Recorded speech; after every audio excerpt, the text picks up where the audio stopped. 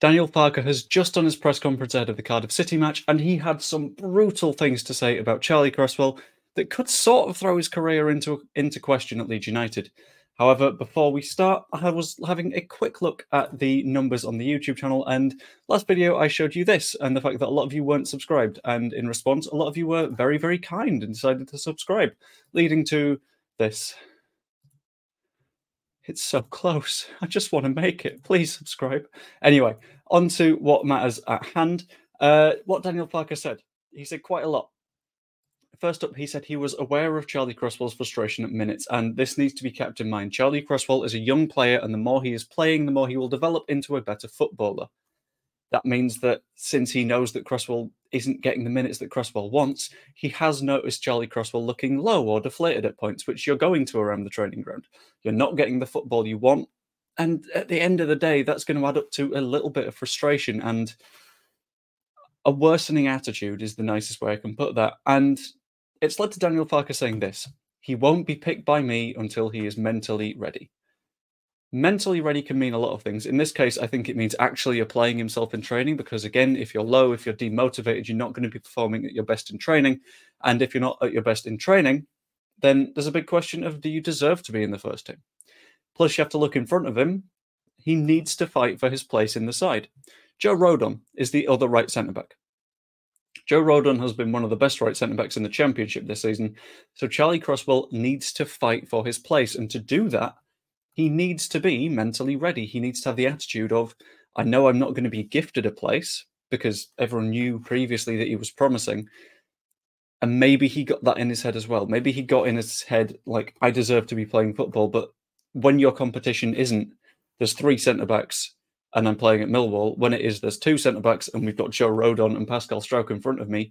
He needs to apply himself every single day in order to meet the standard. The ball is in his court, is what Daniel Farke said, and that is completely applicable here. Charlie Cresswell decides what his own mindset is. Charlie Cresswell decides how applied he is in training, how well that potential that he has turns into quality and turns into minutes and turns into basically being one of the better centre-backs of his age group, which he can be if he applies himself. However, this entire thing makes me think there is a potential move on the horizon, because Daniel Farke also said, if a club meets our expectations for a player with this potential, then they can leave. Now, there are a few ways that he could leave the squad. This could be on loan so he can develop elsewhere.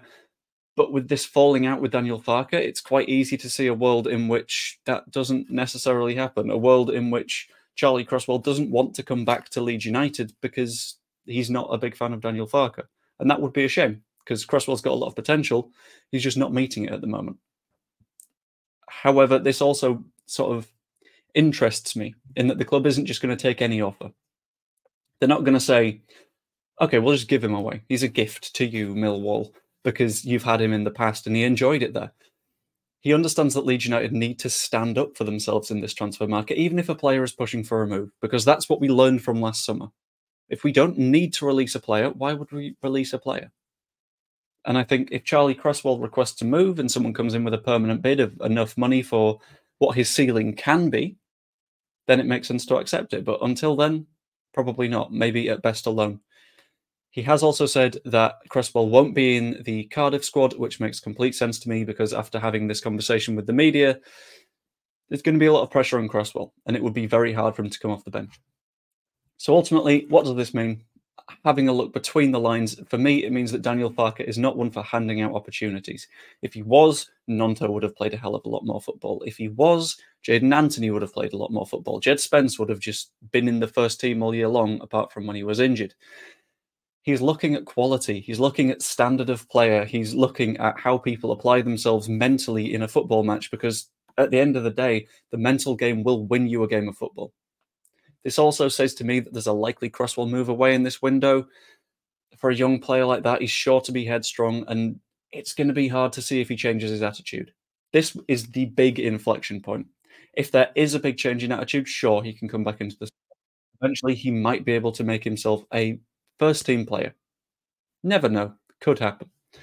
But ultimately, I think this entire saga symbolises what really matters at Leeds United, and that is side over self every time.